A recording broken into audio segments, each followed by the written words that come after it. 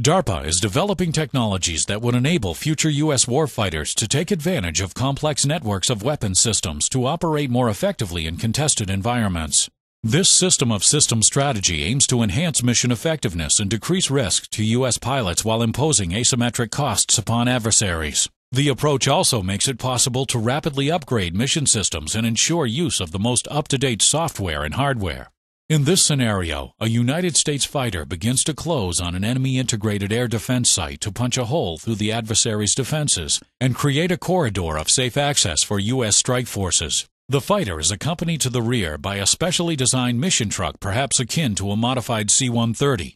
This mission truck has the ability to deploy a wide variety of easily upgraded low-cost weapons, including recoverable unmanned aircraft systems or UAS platforms.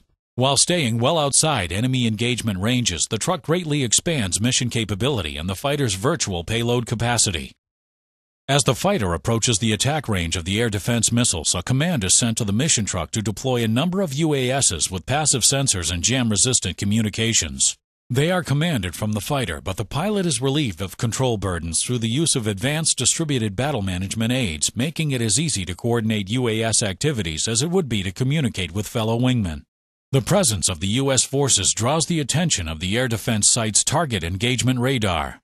The UASs close within the threat range of the site's missiles and use their passive sensors to detect and localize the enemy target engagement radars. At the same time, they begin cooperative jamming of the radar to enhance their own survivability. The data they collect are transmitted back to the fighter, which fuses the information with data from its very own capable sensors to create a targeting solution against the enemy radar. The fighter pilot designates the enemy radar for weapons engagement.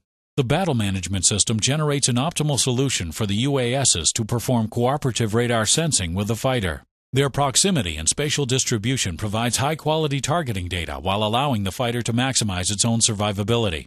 The distributed radars collect imagery sufficient to confirm positive combat identification of the enemy radar and provide precise targeting coordinates, but the fighter pilot must look at the images to make the final decision to strike.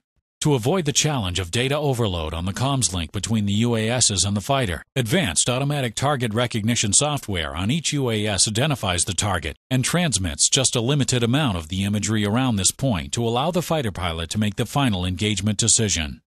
Once the decision to engage has been made, the pilot sends a command to the mission truck to attack. The planning of the engagement, selection, and programming of weapons and generation of a targeted solution is again conducted with minimal pilot burden using the Advanced Battle Management System. The mission truck launches a swarm of small, low-cost cruise missiles, or LCCMs, that speed toward the enemy radar target. While each missile has a relatively small warhead, collectively they can have a tremendous impact. As the LCCMs close on the enemy radar, the adversary launches a counterstrike of surface-to-air missiles, or SAMs, in waves. Many of the LCCMs can be expected to be destroyed, but in doing so, the adversary expends many expensive long-range SAMs at a significant cost disadvantage. In the end, several LCCMs make it through the onslaught and, guided by low-cost precision seekers, destroy the enemy radar, neutralizing the enemy air defenses along that corridor.